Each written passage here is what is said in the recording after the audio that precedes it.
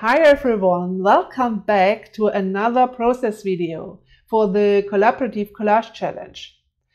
Thank you so much for all your positive feedback. It's really great to hear you love these videos and that it helps you to better understand the process of collage making. Every week when I editing the video, I see my process from the same perspective like you do. I think about the things I thought during the process of making and how to explain what I'm doing. To be honest, I don't think this much while working on collages and paintings. I try to avoid thinking too much as I want my art to be loose and free. So that's the reason why I can't create and speak at the same time. When I start, I turn my favorite music on and try to get right into the creative flow without thinking or planning.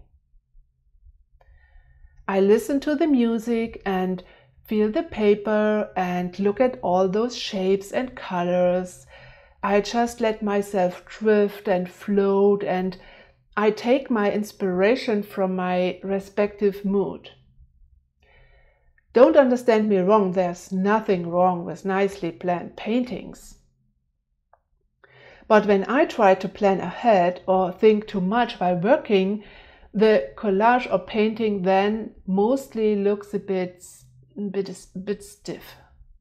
So instead of thinking, I respond to the piece. I respond to shapes and lines and colors that are already there. And I try to find out what I could add that feels good to me. I add a piece, and when it feels good, it will stay. Otherwise, I will try another one. Sometimes the piece I like most doesn't fit in and has to go.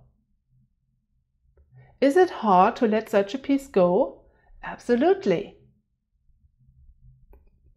It's like painting over spots you like in a painting. It's hard, but otherwise you can't bring it together. So instead of thinking about composition or color, etc., I ask myself, what if? What if I add this piece or this one? Does it feel good? I constantly try things out to find a new way to join those collage pieces together. And when I feel stuck, it could be that I discard the whole collage and restart on a blank substrate. And that's okay. For me, the fun part is the challenge that comes with every collage I start. Not only with those for this project. With every new collage I start, the same question comes up. How can I join these paper pieces together to create something interesting? Working with collage paper from others is a bit more challenging than working with my own, but I really like how different all the collages look.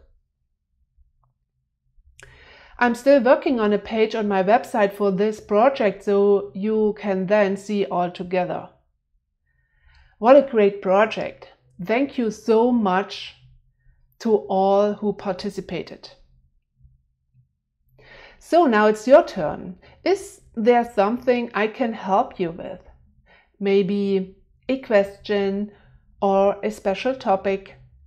Please let me know in the comments below. I would like to pick up those and I will answering these questions in my upcoming videos. Or maybe you like to share some of your advice about collage making, because this could be pretty helpful for other artists. And in case you just need some collage inspiration, check out my free 5-day art challenge Collage Up Your Journal. It's a great way to loosen up if you've been feeling stuck or flat lately. So how does this free 5-day art challenge work? Each day during the challenge, you will receive a new video via email. The video will outline the daily creative task and provide tips, ideas, and inspiration. Each video is short and easy to put into practice, even if you're a collage novice or you have only a small time spot to work on your creative projects. So check it out and start creating today.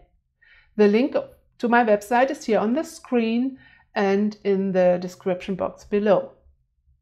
Grab some collage paper and start creating. And don't forget to have fun. Thank you so much for watching. Take care and stay creative. Bye bye.